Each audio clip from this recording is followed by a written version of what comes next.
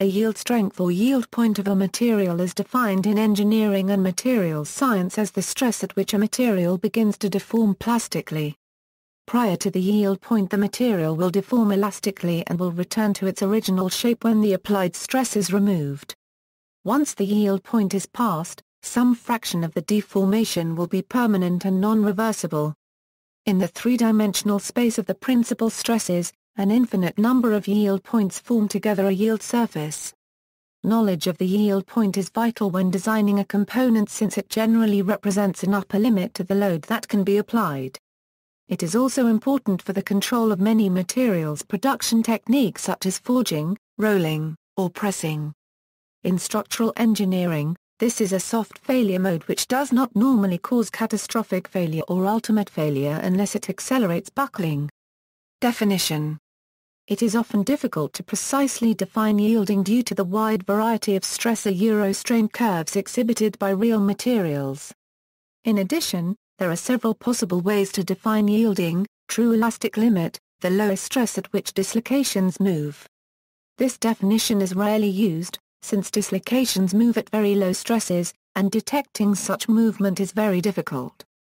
Proportionality limit, up to this amount of stress, stress is proportional to strain, so the stress-strain graph is a straight line, and the gradient will be equal to the elastic modulus of the material. Elastic limit, beyond the elastic limit, permanent deformation will occur. The lowest stress at which permanent deformation can be measured. This requires a manual load-unload procedure, and the accuracy is critically dependent on equipment and operator skill. For elastomers, such as rubber, the elastic limit is much larger than the proportionality limit. Also, precise strain measurements have shown that plastic strain begins at low stresses. Yield pointer, the point in the stress-strain curve at which the curve levels off and plastic deformation begins to occur. Offset yield pointer, when a yield point is not easily defined based on the shape of the stress-strain curve, an offset yield point is arbitrarily defined. The value for this is commonly set at 0.1 or 0.2% strain. The offset value is given as a subscript, for example, RP 0.2 equals 310 per. High-strength steel and aluminum alloys do not exhibit a yield point, so this offset yield point is used on these materials. Upper yield point and lower yield point, some metals, such as mild steel, reach an upper yield point before dropping rapidly to a lower yield point. The material response is linear up until the upper yield point, but the lower yield point is used in structural engineering as a conservative value. If a metal is only stressed to the upper yield point, and beyond, La 1/4 bands can develop. Yield criterion, a yield criterion, often expressed as yield surface, or yield locus, is a hypothesis concerning the limit of elasticity under any combination of stresses. There are two interpretations of yield criterion. One is purely mathematical in taking a statistical approach, while other models attempt to provide a justification based on established physical principles. Since stress and strain are tensor qualities, they can be described on the basis of three principal directions. In the case of stress, these are denoted by and. The following represent the most common yield criterion as applied to an isotropic material.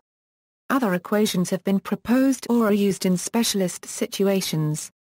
Isotropic yield criteria, maximum principal stress theory Euro by W.J.M. Rankine, 1850. Yield occurs when the largest principal stress exceeds the uniaxial tensile yield strength. Although this criterion allows for a quick and easy comparison with experimental data, it is rarely suitable for design purposes. This theory gives good predictions for brittle materials. Maximum principal strain theory Euro by St. Venant. Yield occurs when the maximum principal strain reaches the strain corresponding to the yield point during a simple tensile test.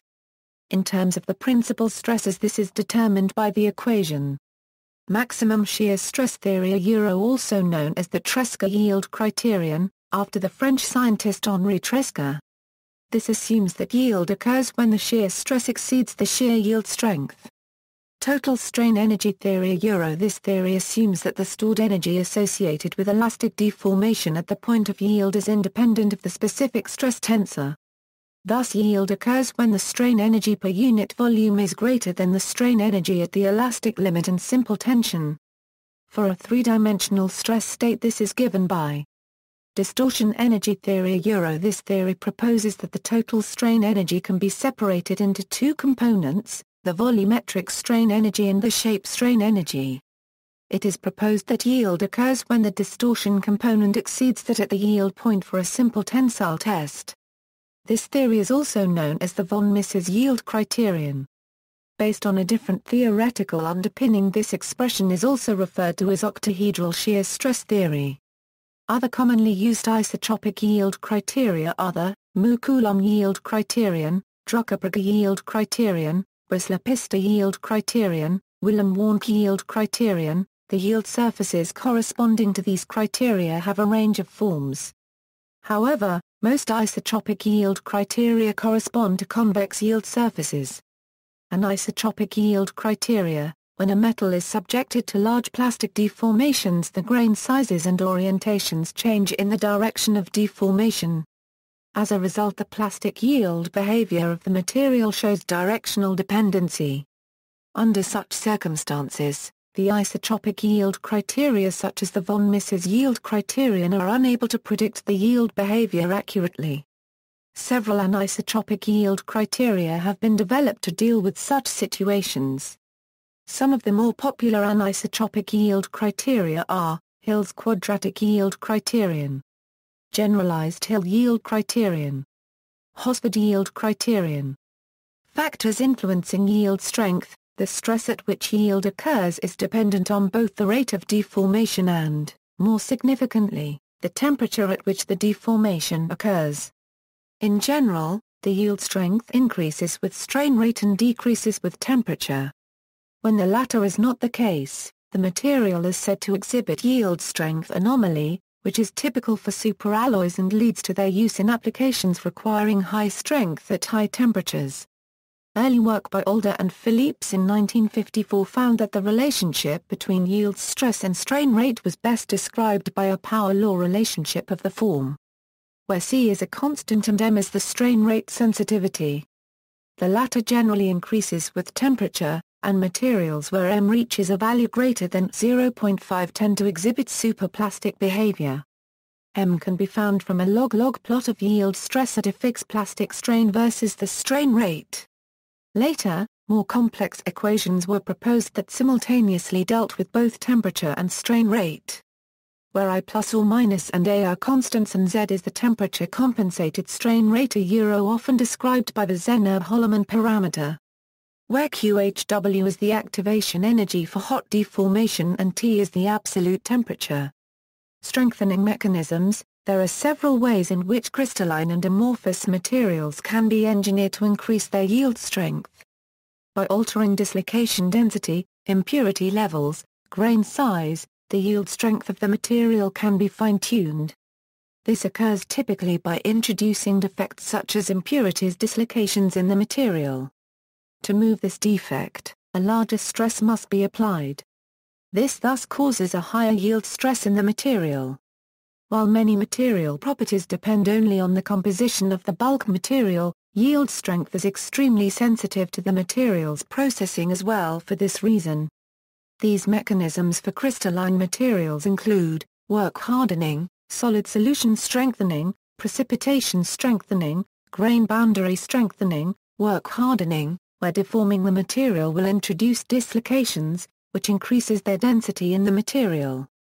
This increases the yield strength of the material, since now more stress must be applied to move these dislocations through a crystal lattice. Dislocations can also interact with each other, becoming entangled.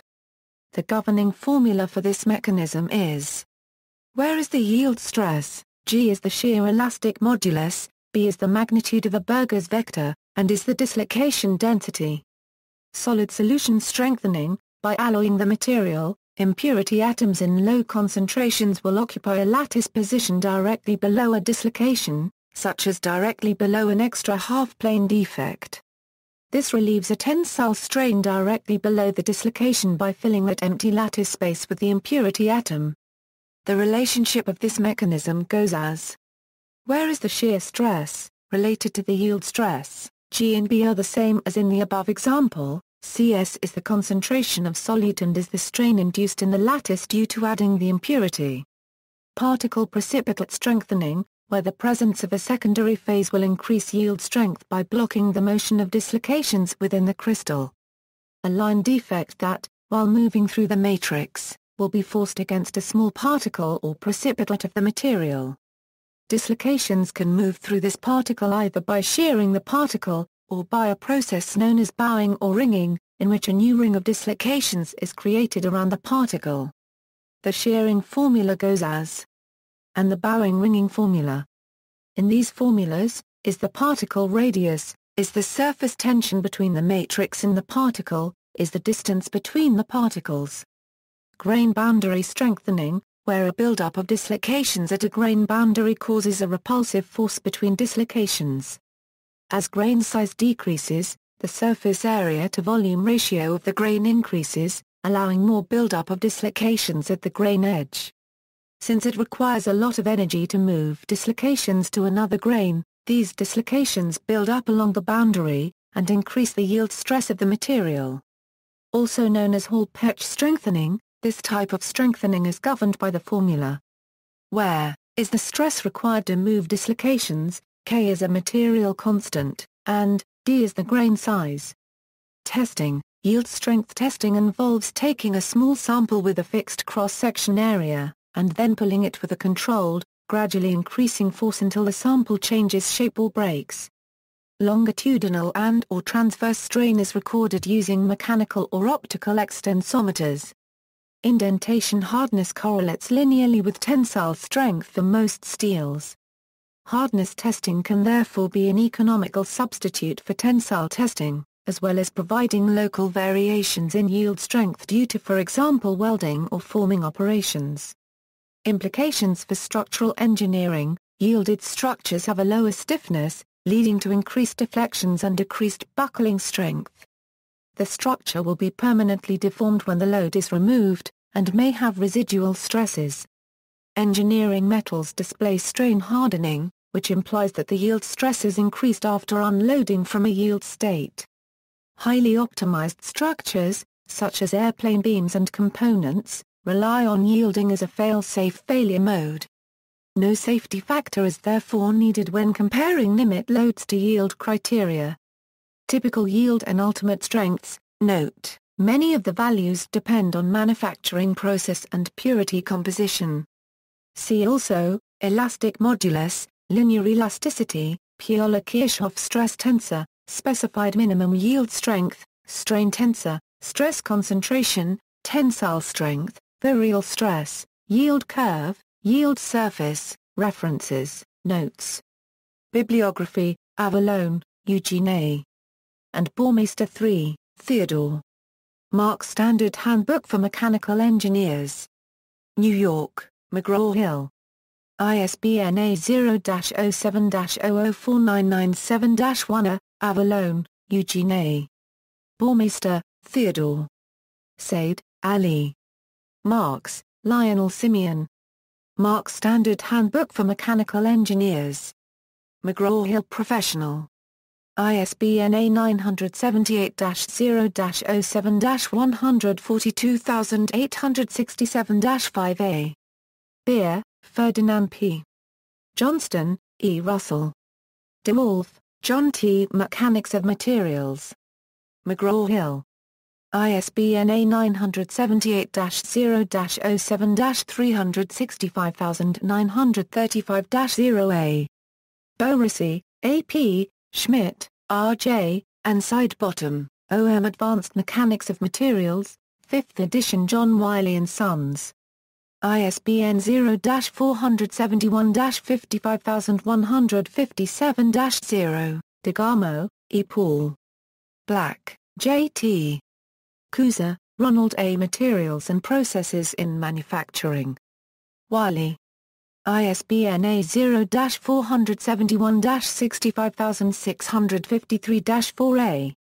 Aberg, E., Jones, F. D., and Horton, H. L. Machinery's Handbook, 22nd edition. Industrial Press. ISBN 8311-1155-0, Ross, C. Mechanics of Solids. City, Albion Hallwood Pub.